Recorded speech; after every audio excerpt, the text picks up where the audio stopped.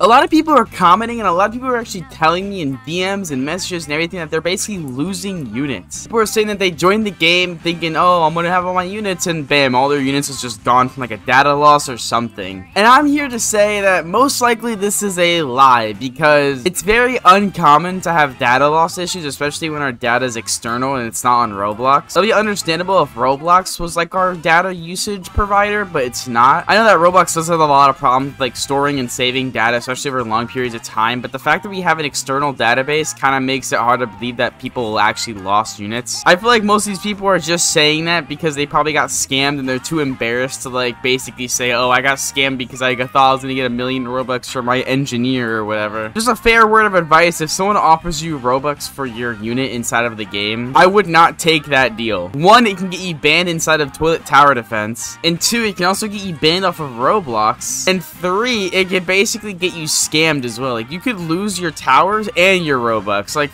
whatever you're trying to buy or whatever you're trying to sell, like, you could just lose it all. And if you decide to come ask developers for like reimbursement because you decided to get scammed, you're most likely not gonna get a reimbursement. Although if you did lose your units to a data loss and you actually have proof behind that, feel free to send it to me, Evan, or Talanthric on Discord, and we could definitely try to work something out to fix your like data loss issue. But I'm like 99% sure there is no data loss issue. Most people that are just saying this have just got scammed or something. Either that or they probably just forgot that they even traded their engineer. Word of advice to everybody: don't cross trade and try not to get scammed, because if you get scammed, you're not getting your stuff back. So don't do it. It's bad.